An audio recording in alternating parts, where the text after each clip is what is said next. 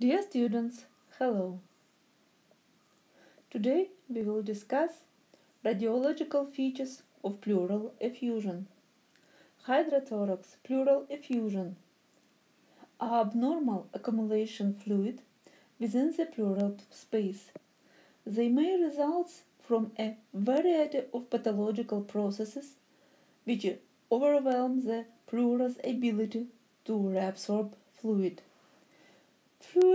Pleural effusion is commonly used as a catch-all term to describe any abnormal accumulation of fluid in the pleural cavity. The lack of specificity is mainly due to the limitation of the imaging modality, given the most effusions are detected by X-ray examination. Doctor should prescribe chest X-ray examination, which generally cannot distinguish between fluid types. The fluid in question may be simple transudate, fluid, blood, pus, Hillis fluid. If simple fluid, then the term hydrothorax may be employed. Also, this is rarely used other than in combination of hydropneumothorax. Currently, we will discuss radiological features.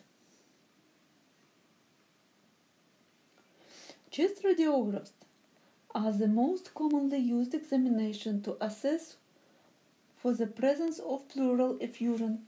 However, it should be noted that in a routine erect chest X-ray examination, as much as 250 600 milliliters of fluid is required before it becomes evident.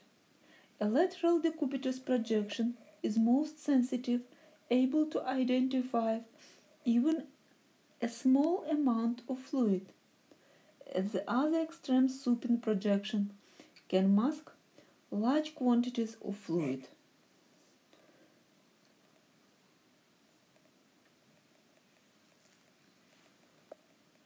Posterior anterior or anterior posterior examination chest X-ray.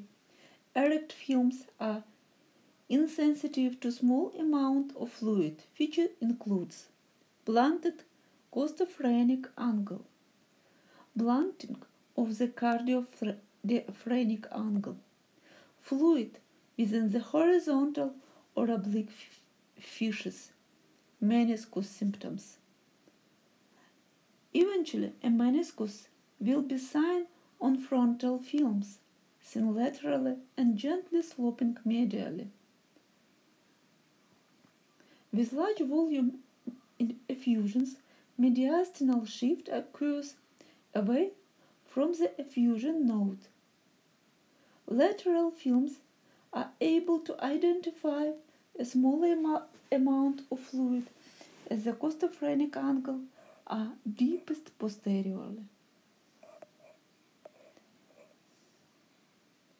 On this slide, you can see right side pleural effusion, chest X-ray examination, blunting of the costophrenic angle, blunting of the cardiophrenic angle, fluid within the oblique fissures, and a little shift mediastinum to the left.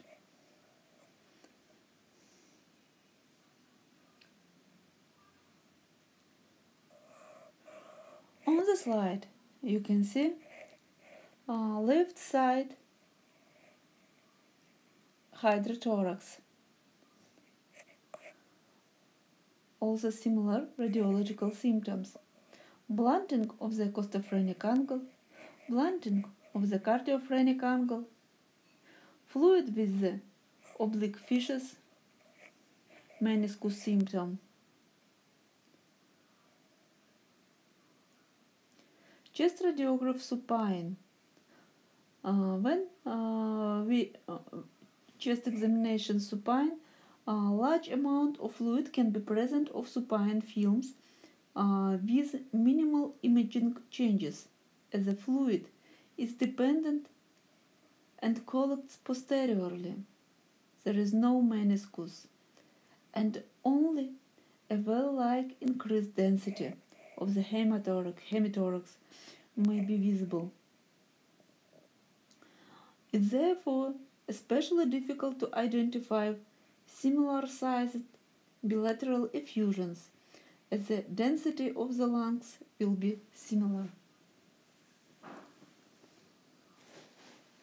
In some cases, we can prescribe ultrasound examination.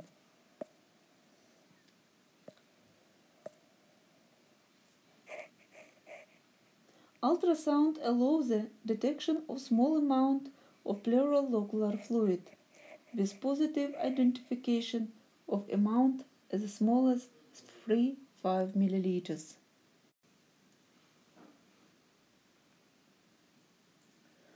Ultrasound allows the detection of small amount of pleural locular fluid with positive identification of amount as small as 3-5 milliliters.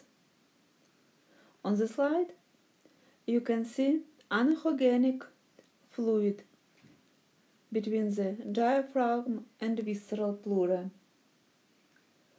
The thoracic spine sign appears due to the excellent acoustic medium fluid interposed where the air once was.